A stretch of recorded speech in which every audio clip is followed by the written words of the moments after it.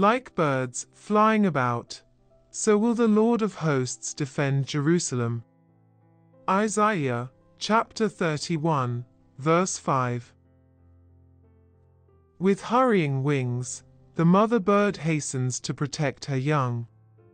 She wastes no time on the way, to supply them with food or shield them from danger.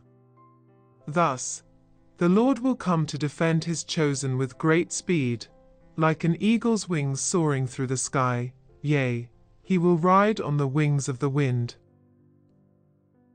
With outspread wings, the mother bird covers her little ones in the nest. She hides them away by placing her own body between them and any danger.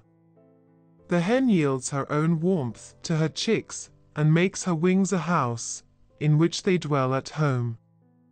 Thus, Jehovah himself becomes the protection of his elect.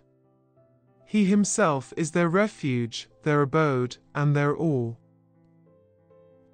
Like birds flying and birds covering, for the word means both, so will the Lord be unto us, and this he will be, repeatedly and successfully. We will be defended and preserved from all evil, for though the Lord who likens himself to birds, but unlike them, he is not feeble, for he is Jehovah of hosts.